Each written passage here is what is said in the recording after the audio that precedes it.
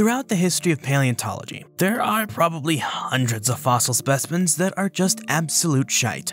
They can give you what is tantamount to census data. Oh, ceratosaurs were here. Oh, Triceratops-like horned dinosaurs were there. However, all these very common fossils don't tell you just how biodiverse any group of animals were at any given time. This is because of the bias of the fossil record, which destroys most fossils before us bald apes ever get to them. The most atrocious cases of superfluous fossil material of subpar quality are those groups of animals that were extremely common throughout time. If I were to zero in on everyone's favorite dinosaur topic of conversation, you'd see that this is often the case with herbivorous dinosaurs, such as ornithopods and ceratopsians. And of these, the worst offenders are Edmontosaurus and Triceratops, two of the most common dinosaur fossils even when compared to Triassic and Jurassic rock layers. We can throw out Edmontosaurus from this discussion for this video because it's Triceratops that has had the craziest taxonomic history with regard to the vast number of fossils recovered of the beast and beasts just like it over the past 200 years. There have been over 16 species of Triceratops named over the 135 years since it was first officially described. Many of these species were named off actually pretty good fossils, skeletons and skulls, but a huge undertaking in the 1990s and 2000s found more solid proof that all of these species could be classified as one of only two valid species, Triceratops prorsus and Triceratops horridus. In the following 30-ish years, more weird Triceratops fossils have been uncovered from different times to those two species, indicating the possibility for new species before and in between the two valid ones. Outside of the species debacle, there have also been well over a handful of genera named on fossils that are now understood by most to be just weird instances of known Triceratops species. One such specimen was published in 1987 by Emily Kobabe and David Festovsky in the Journal of Paleontology.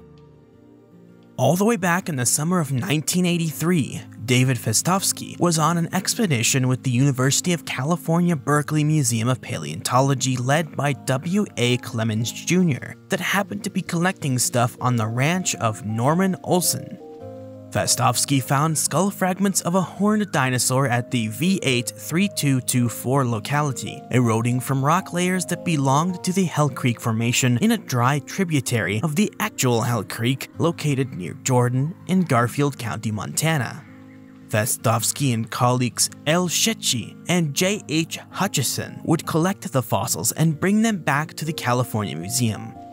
Once the field jackets were removed and the matrix prepared away from the fossils, this specimen, UCMP 128561, would be published as a new genus and species of ceratopsian dinosaur, Ugrosaurus olsoni, meaning Olson's ugly reptile.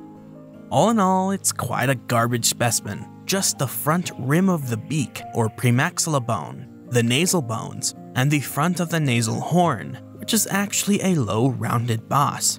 There is also a chunk of the maxilla bone, a fragment of the lower jaw, plus a single vertebra, and unidentified possible skull and frill fragments. One of the best features to tell ceratopsians apart is the frill, something that is not present here.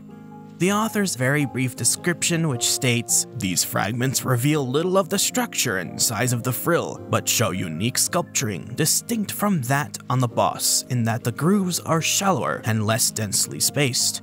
Tells you all you really need to know on that. It's the shapes and construction of the frill bones, plus the presence and anatomy of the frill horns, that act as major traits to differentiate between horned dinosaurs. Ugrosaurus, therefore, doesn't have much to help it stand out among the extreme anatomical diversity seen across the dozens of Triceratops specimens.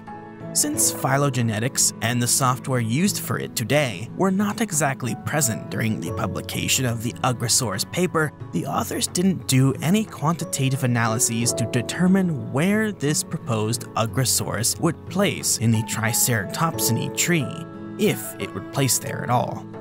The boss-like ridge on the nose is definitely like that commonly seen in Torosaurus, but the lack of any other bones to point more towards a Torosaurus or Triceratops verdict means the weird boss could mean anything.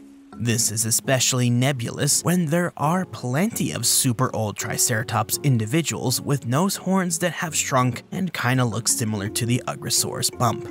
Under this contention, many other authors would go on to declare Agrosaurus dubious, like Thomas Lehman in 1990, and Peter Dodson and Phil Curry in 1990 as well. However, according to the great ceratopsian organizer Catherine Forrester, these authors neglected to discuss the traits of Agrosaurus used by its descriptors to set it apart from all other known horned dinosaurs.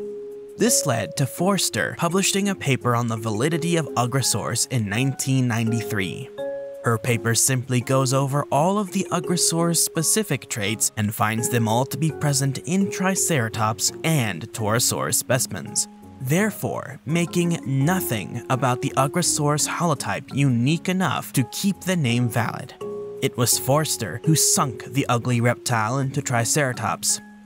There does of course remain the possibility that this specimen comes from a species of Triceratops separate from the two known ones, but its fragmentary nature combined with the time it comes from makes it near impossible to know for certain.